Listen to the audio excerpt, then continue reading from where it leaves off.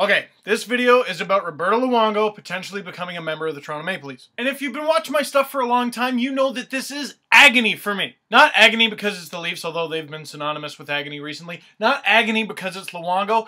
Agony because trade rumors suck. Or rather, most trade proposals suck. Would you trade Derp Herp for Herp Derp? I don't know! What, if you were the Leafs, you wouldn't do this trade? Of course I'd take it if the other GM was drunk enough to accept it. Okay, deep breaths. We gotta take some deep breaths if we're gonna get through this. Alright, scouring the Twitterverse and internets, you'll see that Steve Yzerman, not so big on getting Luongo. We want someone younger and cheaper. Ironically enough, that kind of sounds like Corey Schneider. So one of the teams allegedly still in the hunt is the Toronto Maple Leafs. Because most Toronto trade rumors actually happen. No, I said I'd be nice, I'll get through this. Let's pretend those rumors are legit. A lot of people think getting Luongo would be great. A lot of people think it'd be crazy. I'd like to give you my opinion on that, but I'm gonna intersplice some other opinions in there. A lot of those opinions coming from this guy right here, Cam Sharon. Follow him on Twitter. BC-based guy, incredible with numbers, one of my favorite follows. So one, those stats I talked about, well, he talks about something called quality starts, the amount of quality starts a goalie has. And a quality start is when a goaltender stops 91.3% of the shots he faces on any given night. Based on Cam's stats, Gustafsson, Reimer, and Scrivens combined for 32 quality starts last season in 81 games.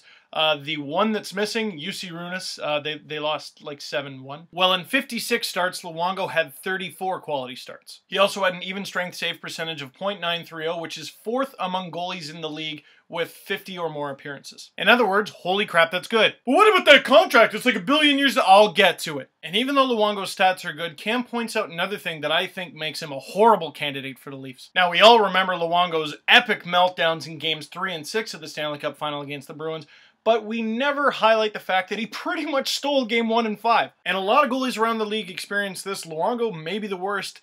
No one remembers your good performances, only the bad ones. Don't expect anyone to remember your good performances if you let in a few stinkers in Toronto. Let's not forget, Luongo's also playing behind a better team in Vancouver. The Canucks are great. They got the Sedins for crying out loud, and it's much easier to forget a bad performance when your team's doing great. You know what the Canucks remind me of? Gossip Girl. Yeah, I've seen a few episodes. I have a girlfriend. Screw you. But anyway, in every episode, there's drama and fighting, and I'm like, you're rich! What is there to argue about? Your life rules! This is also kind of a Louis C.K. bit. He's starting to become the Simpsons did it of comedy, and I love him for it. But whenever during this season I saw Canucks fans complain about Luongo, oh, there's Schneider back there, he's doing great. Shut up! Stop complaining! You're in first! And actually, in this sense, maybe Luongo would be a perfect goalie for Toronto because you need someone who's accustomed to dealing with stupid drama. One thing that I think makes Luongo horrible for Toronto, and Cam pointed this out, he gives up a lot of rebounds. Cam says, based on statistics, Luongo is beat on a lot of second and third opportunities or where there's weird bounces in front. Well, what goalie isn't beaten in those situations? But one thing about giving up those second and third shots and the crazy bounces in front, you got to be able to trust your defense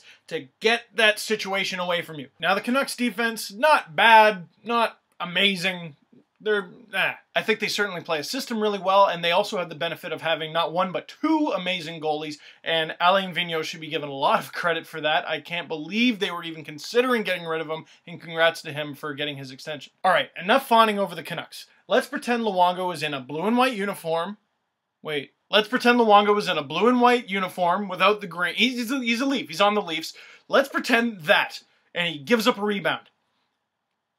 How's that going to go? Moreover, what I'm asking, do you trust the Leafs defense? After their second half, to be honest, not really. So does he fit the current system or the Leafs team or just where they are in development? I don't think so. And what's even going on with the Leafs goalie situation? The only goalies with contracts beyond this season are Reimer and Marco Wuja. Do they re-sign Gustafsson, Scrivens, Runas? Are any of these guys sticking around? Allaire? Oh, and that one minor detail, they just got a new coach. Well, actually, if I can contradict myself, maybe in that sense, it's good to bring in a new guy because there's a new guy. The goalie comes in and is like, I gotta learn the system, and the rest of the team's like, yeah, us too. Another thing about a potential Luongo trade, because remember, it's got to be a trade, and I kind of alluded to this earlier, no one ever remembers both these things at the same time.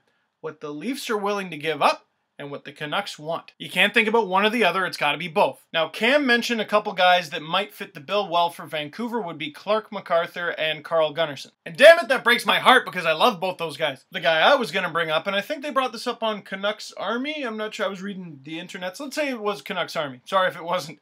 Nikolai Kulemin. First flaw with that, doesn't have a contract. Restricted free agent anyway. And I think Leafs fans would be happy to part with him, but I think that's kind of unfair. His production this season was massive. maddening. It was awful, but on any given night, he wasn't nearly the worst player. Kuhlman was only a +2 on the season, but considering he was one of just 4 Leafs that played 25 or more games to end the season as a plus, that's pretty good. He's a reliable defensive forward who doesn't really like big hits, but he plays physically, and I still think if you put him with the right skill, I don't know if he could return to the 30-goal plateau, but he can still get you 20, 25 goals a season. And when the Canucks are beating teams, they have no problem scoring on them. They usually rout them.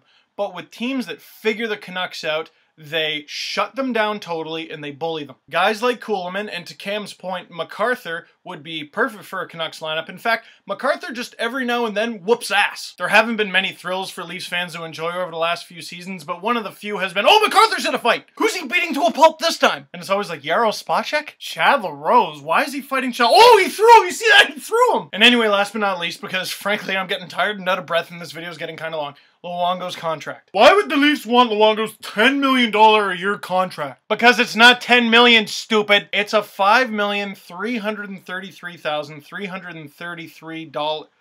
It's a 5 followed by 6 threes, okay? He did make $10 million in salary in 2010-11, but the most he makes for the rest of his contract is $6,714,000. But, and this is the rub, the contract takes him to the 2021-2022 season. And that $6,714,000 salary I was telling you about doesn't drop off until 2018-2019. So what I'm saying about that is Luongo worth the risk based on his skill and his statistics? Absolutely. However, the cost is going to have to reflect that crazy length in contract. It's not the amount of money, it's the length. So you'd think most teams would be pretty reserved in their offers just because of the crazy length of that contract. Not so much the dollar amount, but the length. And also keep in mind there's a lot of reports and stuff that Luongo kind of asked for the trade, so the Canucks can't exactly be choosers here. Now, what does this all have to do with the Leafs? Well, here's where it all really comes from. Would Luongo be a fit? Honestly, there's a couple alarm bells that go off, a couple red flags. For the most part, yeah, I think he'd be a good fit and he'd help out the team and make them better. You'd have to do some wiggling and you'd have to figure some things out, but if you get him at the right price, good move. But what upset me is the rumors came from, well, the Leafs need a goalie and Luongo's available. And I realize that sounds like it means something, but it doesn't need to mean anything. Should they explore the option? Sure, but it's not a guaranteed thing, even sort of. And with the Leafs' whole goaltending situation, people tend to forget that Reimer got his bell rung and was never the same. And maybe a full, long summer off of training is exactly what the doctor ordered. They got a goalie in Ben Scrivens whose AHL playoff stats just really jump off the page at you. And if the Marlies win it all, win the Calder Cup, you might be playoff MVP. And what I think about that is maybe it's not so desperate that the Leafs need a new starting goaltender and pay him tons of money, but a solid, relatively affordable veteran backup who can teach the young guys some things, but also pull his weight. Basically, what J.S. Giguère turned out to be in Colorado because apparently he's healthy now, damn it! But rather, how about, not saying he's available, but a guy like Marty Biron. Relax, relax, doesn't have to be Marty Biron, a guy like Marty Biron. So that's all I gotta say in video form. I'm literally sweating, so I'm gonna cut the video off here. Maybe we'll do some more of these. As long as there's coffee in me, I'm good. And for any of the Canucks fans watching, I believe this is from your neck of the woods, right, Kicking Horse? It's good, man. East Scarborough, Yvonne's Coffee House. Try it. So, in closing, Roberto Luongo, welcome to Toronto. Or maybe not. Probably, though. Probably not. Possibly. Maybe. I don't know. Shut up.